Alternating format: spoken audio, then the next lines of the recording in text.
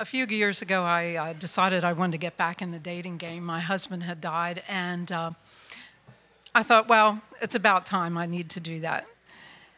So one of the first things, as a lot of young ladies here can attest to, is the fact that you go to your friends. Do you have any single guys that you would like to, introduce and everything like that?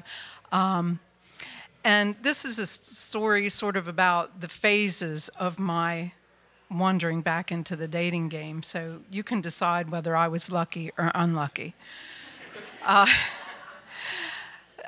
My girlfriend introduced me via telephone to a gentleman friend of hers who happened to be in law enforcement.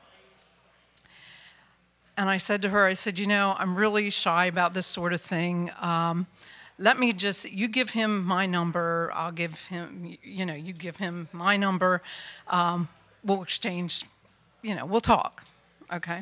So talking went on for about 3 weeks and everything, and we decided at one point, okay, we're ready to meet. I felt comfortable with him, he's in law enforcement, I Googled him, I knew what he looked like. I knew he was a pretty stand-up guy, so it was no problem. Unfortunately, the week that we were supposed to meet, there was an article in the paper that the law enforcement division that he was connected to had a little minor scandal, and apparently he was involved in it. So there went that. Not sure if he's in witness protection or not now, but there went that. Then there was the next phase of my dating, trying to date anyway, let's put it that way, was the online dating. Now, people of my age are not real comfortable with that, but okay, I got my daughter and her fiance to try to, set up my profile, and which I thought was pretty good, but apparently something in the profile said, you are as dumb as a stone, because I would get the guys who would be outside of my preferred distance radius, like Las Vegas, and they would instant message me, oh, baby, you look so beautiful. Really, you're going to start out with a line like that, And oh, by the way, could you give me, here's my phone number and my email address. Email me or phone me. I'm not really on Match.com, but I'd like to talk to you. I'm like, really? I'm that dumb that I would give you my information so you could scam me. Thank you very much. Okay, so the next phase, and this was a real winner for me, for somebody that was just getting back out there. I joined a dating service. The big draw with the dating service is that you go in there, no word of a lie, was in an interview for 2 hours.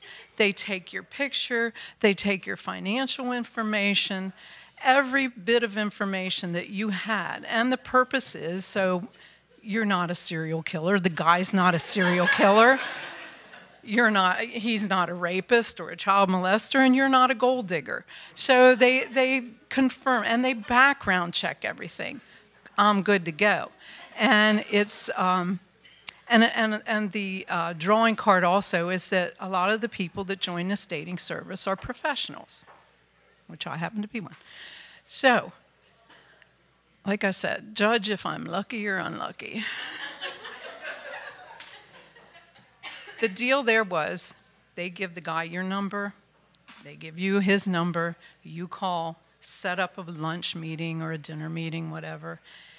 And then if you want to meet again, then everything goes from there. Great, sounds good.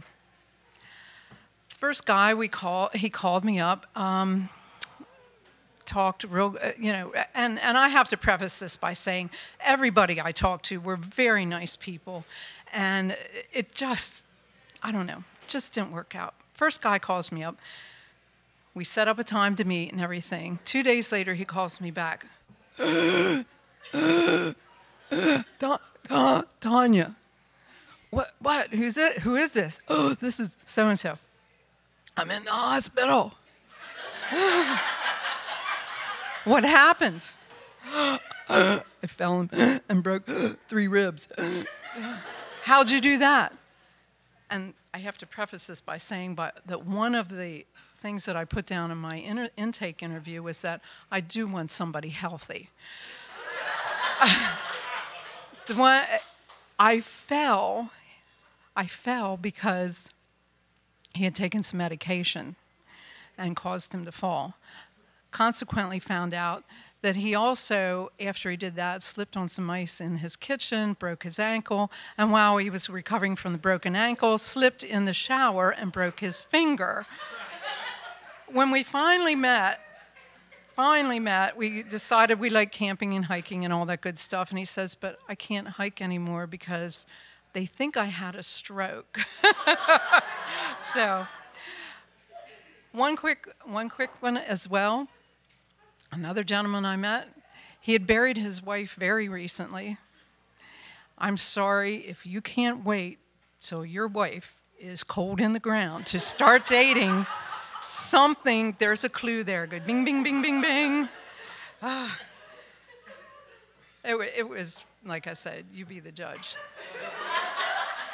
The last comment I want to make, my daughter apparently was so sick of hearing about me and these obviously failed dates that she actually went up to a gentleman in the Eagle's Nest where her and her husband, or her and her fiance rather, were having dinner, saw this nice looking gentleman, introduced herself to this gentleman, and asked him to tell her about himself because she had a mother who would like to get back in the dating scene.